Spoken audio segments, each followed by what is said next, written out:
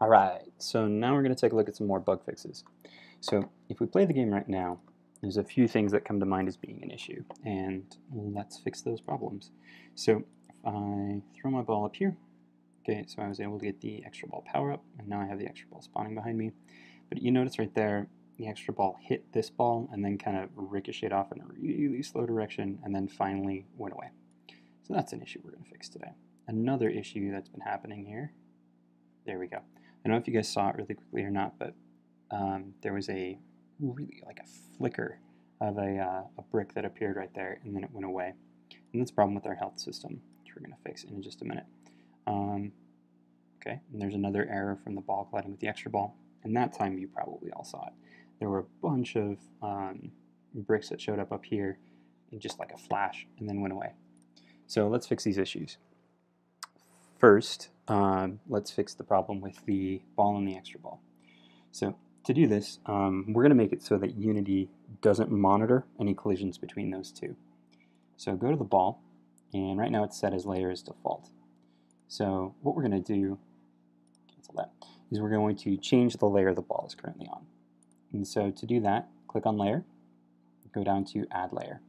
And I already added this earlier because I was playing around with it trying to get this fixed. So you want to add this new layer, call it ball, and then once you add the layer here, you didn't actually apply it to the ball, so you got to go back to the ball, change its layer to ball, and we're going to change the children. We're going to go to our prefabs, we're going to find our extra ball, not the power up, but the extra ball, and we're going to change its layer to ball as well, and change those children. Now that alone isn't enough to make it so that those two things don't collide with one another. To make it so that they don't collide, you're going to go over here to Edit, and then down to your project settings, and then you want Physics 2D, not Physics, but Physics 2D. Now, this looks a little complicated. We're not getting into almost any of this. What you do want to do is look down here, there's this kind of logic puzzle looking thing. This will tell you what layers will interact with what other layers. For example, right now the ball, which is what our main ball and our extra ball are on, are going to interact with default, transparent effects, they'll ignore raycasts, water, UI, and ball. So we want to make it so that ball doesn't interact with ball. So just unclick that check mark there. Okay, so that's going to make it so that the two balls don't interact with each other. Now, let's fix another error here. And this one isn't quite as prominent. Let's see if I can get it to happen here. With one of these bricks. Sometimes when you hit a brick, you'll see it kind of wobble. Maybe you want it to wobble, I don't know. I don't like them wobbling like that. I want them to appear like really solid in the environment.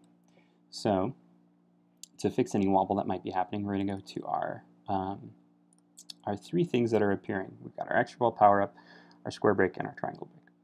And we're going to change their rigid body settings. Right now they're set to dynamic, which means that when they're hit by something, they kind of move. We're going to set it to kinematic, which means it only moves when we tell it to, not when it's hit by anything else. We're going to leave it to be simulated, and we're going to freeze its positions, X, Y, and Z. Unity doesn't like doing that. It would rather we set it to static. But if we set it to static, then we can't move it again like we want to. We can't have them moving down. So we want them to be kinematic, simulated with all of these constraints. So square brick, we're going to do the same thing. Kinematic, simulated, all those restraints. Triangle brick, we can set that to kinematic, simulated, and all those constraints. Okay, so now they won't wobble when we hit them.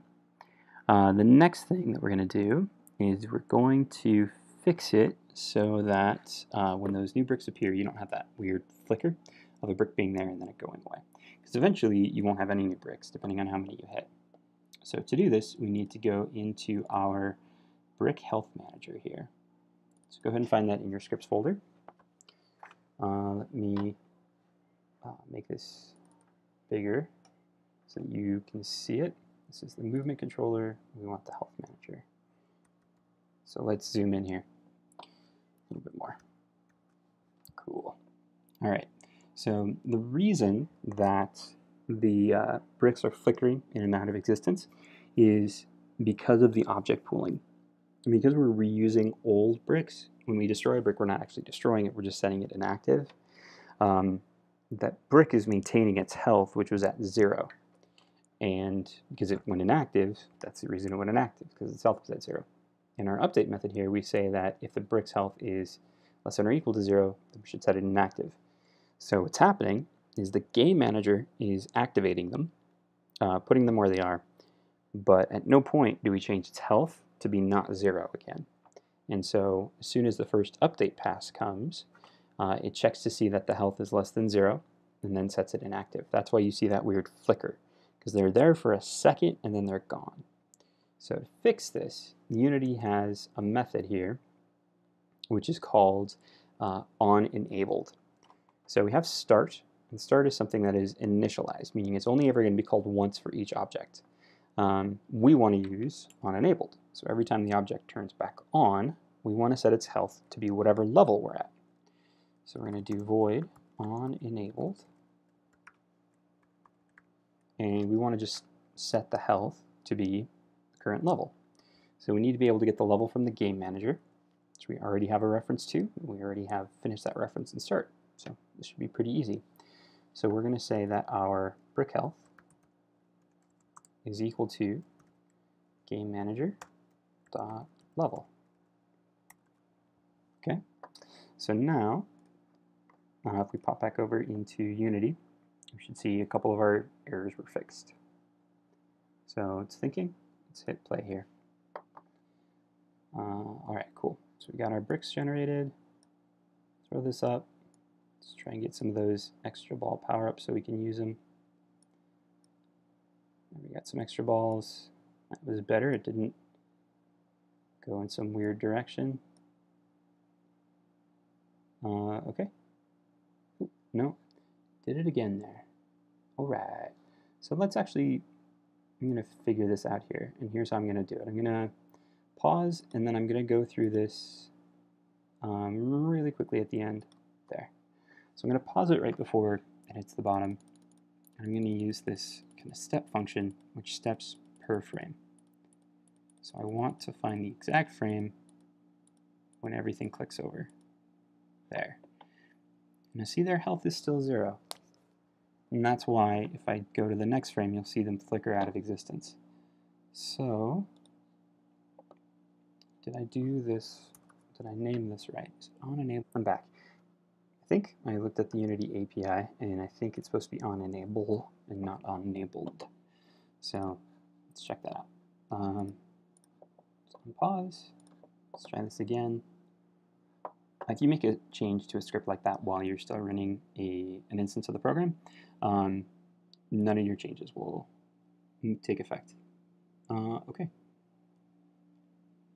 OnEnable, no reference exception. Huh.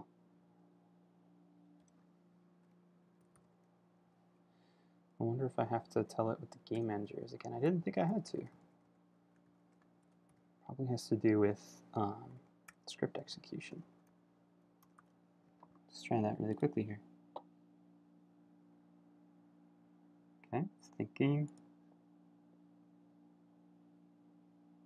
Yeah, there we go. Okay, so let's just play this out for a little bit.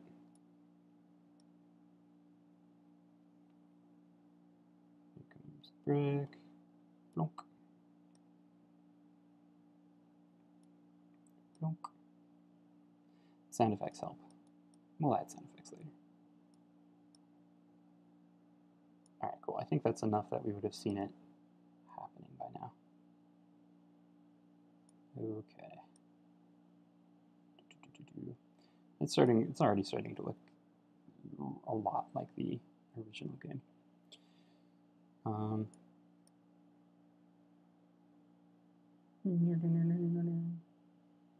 Cool. And I think it would have happened by now if it was going to happen. So, cool. Looks like we fixed that issue. Next, what we need to do is make it so that we can actually end the game, so that when the bricks get to a certain point, the game ends.